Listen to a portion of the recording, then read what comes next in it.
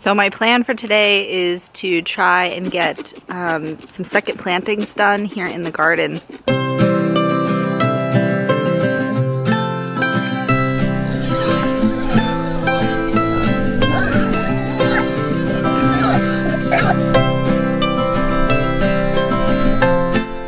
It would appear as though we have aphids on our okra, which is no good.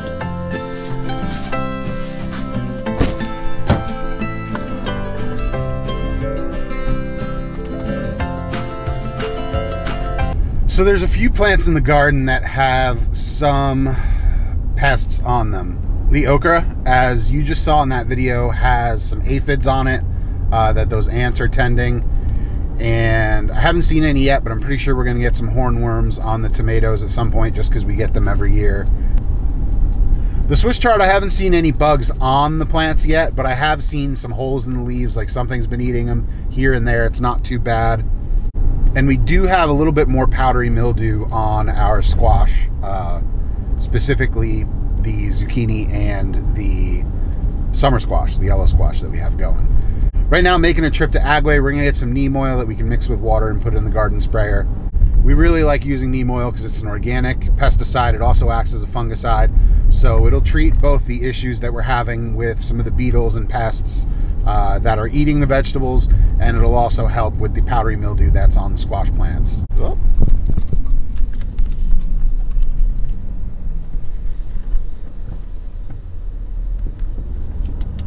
Pretty cool to see her with twins running around.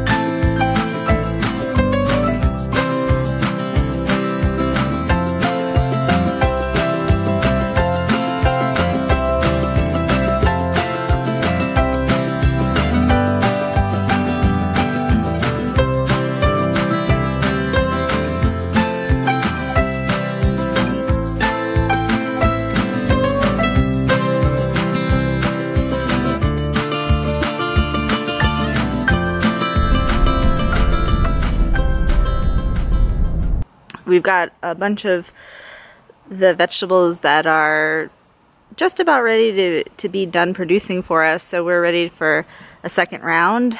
And I've got my little garden buddy here, Mr. Finn, to help me weed because he likes to, you know, eat the grass.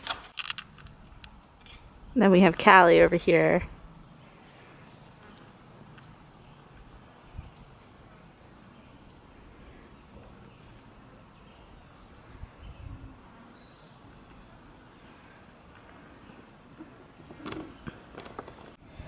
Going to be replanting some lettuce.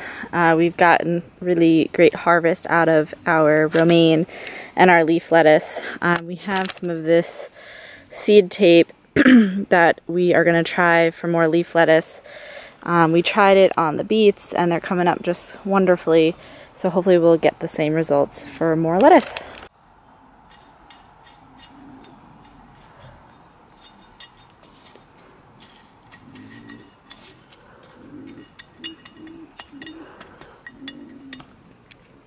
I'm out here gardening and all I hear is constant groans and squeals from our lovely little pig friends.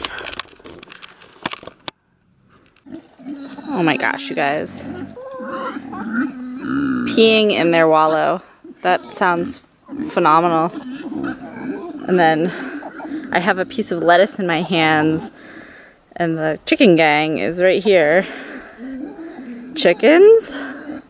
Or pigs? Who gets the lettuce? We'll give it to the chickens.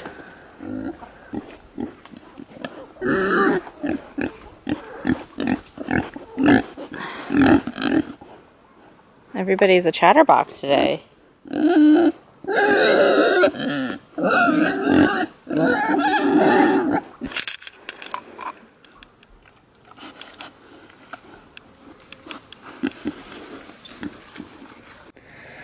Our squash plant has been producing like crazy.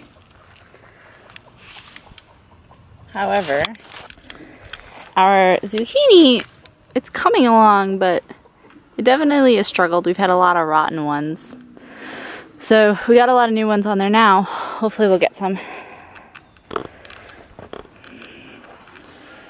Our peppers are coming along. We've got some flowers on there. Little teeny tiny string beans. Little tiny okras. This radish looks huge. And it is pretty big. We got some good ones coming here.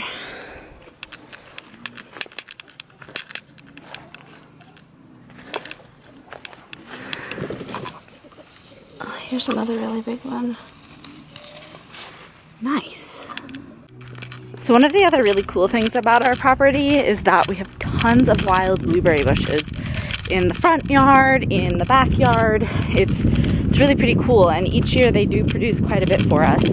Some of them are way in the back and they're a little bit hard to get to, but we did figure out that there was one down here, a little ways down our driveway, that's actually producing a ton. So we got to it before the deer and the birds did and put a bird screen on it, and when I drove by this morning, I noticed that there was a ton of blueberries on it, and there is a ton of blueberries on this tree. So it looks like it's time to get a bowl and start picking these, because they are certainly ripe. So let's give them a try. Better than what you get in the store.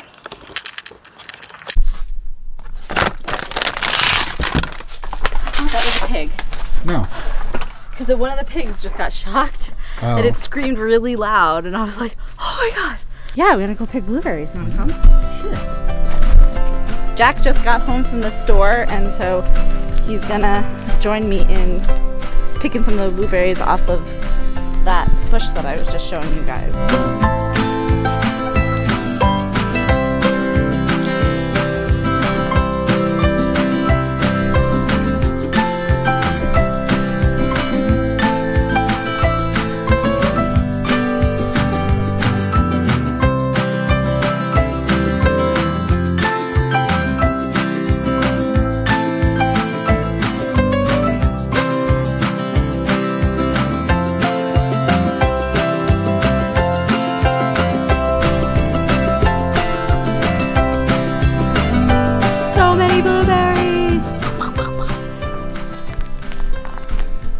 What are you going to make first? Probably blueberry muffins. I don't know how much this bowl is. Probably like a cup. Maybe. Probably a cup.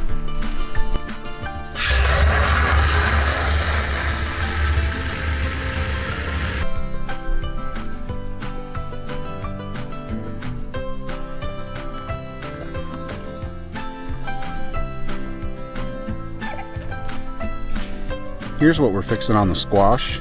This is called powdery mildew. The leaves are where it hits first, and you can see it actually shows up on the stalks as well in some spots. So we've actually got some squash that are ready to harvest. I'm gonna pull them before I spray the neem oil. That way it's just one less thing that's gone on there. As of right now, even though neem oil is organic, we haven't treated that plant with anything all year. So if we can get totally pesticide-free fruit off of it, that's what we'd like to do.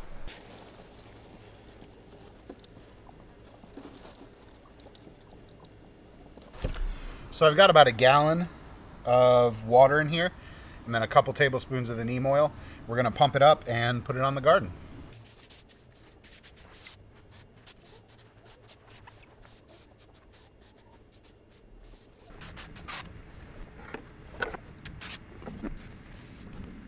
Next, I'm gonna spray these ochre plants that you see over here. We don't have much of an issue, but there's a few aphids on one of them. I'd rather head that off at the pass than have the plants go super infested with aphids.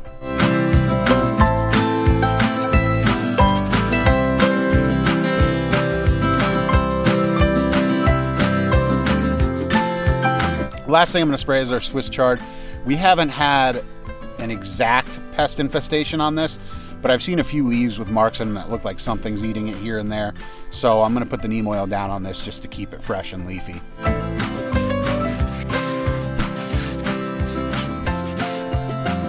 right, now we're just going to put a little bone meal at the base of this squash plant.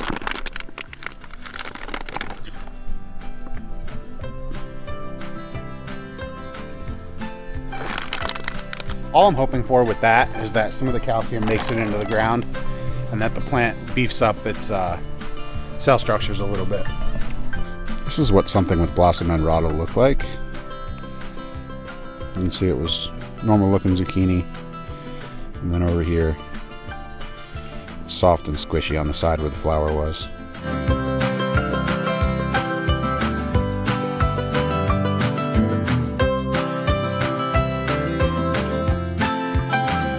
That's it for today. Emma went to sleep a little bit ago, so we're gonna go inside and cook up that kale and some squash, along with some mahi-mahi that I was able to bring home from our trip to Florida earlier this year.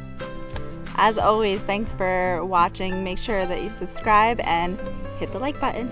Bye.